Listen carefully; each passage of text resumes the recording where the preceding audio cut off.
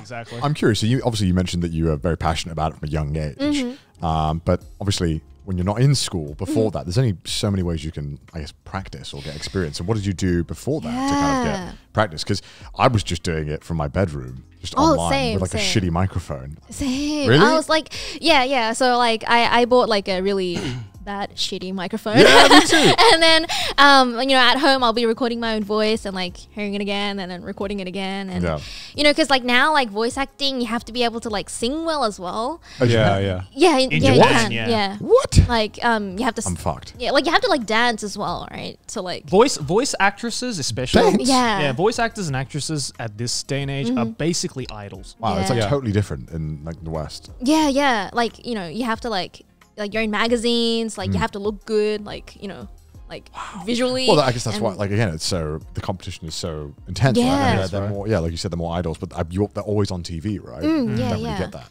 And so, yeah, like, you know, in Australia, they don't have much karaoke's. No. Like, yeah. And so, there was one really like crappy karaoke. Yeah, but I it was think the I know closest which thing we one, got to like the Japanese style because like karaoke in Australia is a lot like in America where it's like all open mic. Yeah. And I'm like, that's not karaoke. That's always been weird to me. No, that's not karaoke. That's public embarrassment. I love that. It's I hate it. Yeah, I hate it. I hate it. my night when someone just god awful starts, because I'm like, that guy's great. That guy went up there knowing he'd butcher the song, but he didn't. No, but anyway. like, what if the opposite happens, right? What if like the person before you sings like fucking amazingly, and then you're like, oh shit, I have to go up and do sexy back now.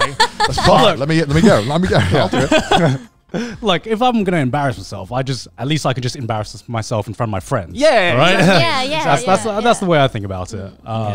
That's why like the concept of going to karaoke sober is just non-existent in Western countries, right? Because you're not gonna go out up and sing on stage in front of strangers if you're not intoxicated, unless you're just an amazing singer. We do that here too. Yeah. But so what? So you had to learn how to sing as well, or you already sang? Well, I practiced singing from my bedroom.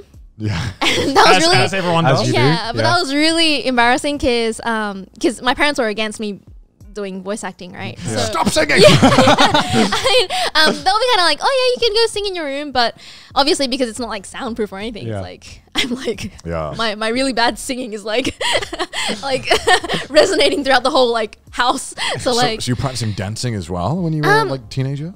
No, like I didn't really practice dancing because I was more into like singing and acting. Right. But not much for dancing myself either. Yeah, it's really hard. That is true. Yeah. So with the voice acting school, did they teach you any of these other aspects of being a voice actress, or was it just purely the voice part?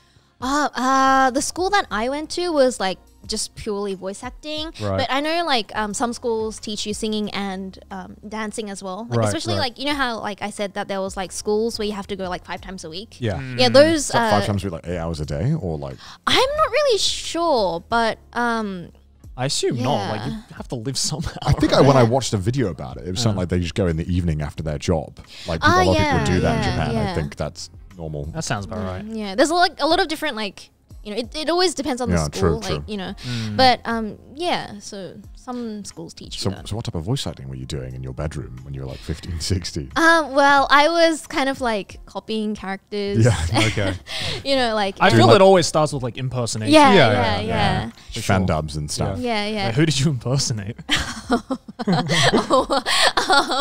I impersonated a lot.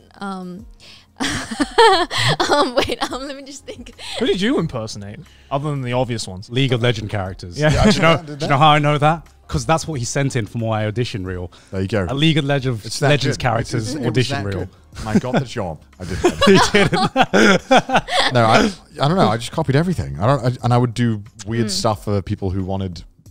You know, because someone has to voice act in these terrible stuff online. Yeah. Like Sims projects and stuff. People just make Sims animations. Oh, Sims. With Sims, and I would have to do the voice. And I hated it, but I was like, well, I want to voice act, but I don't like the project. But $50 is $50, right? Yeah. No, are you get paid? Are you kidding me? No one got paid. I was using a headset microphone. It sounded like. It's terrible, but you know you love doing it, so you just keep doing it. Of course. Until you can buy a good microphone, and even then you're like, Google, how do I remove static? Loud static, how to remove? You have to do that. The Audacity noise cancelling function. It's terrible. It doesn't work at all. Right.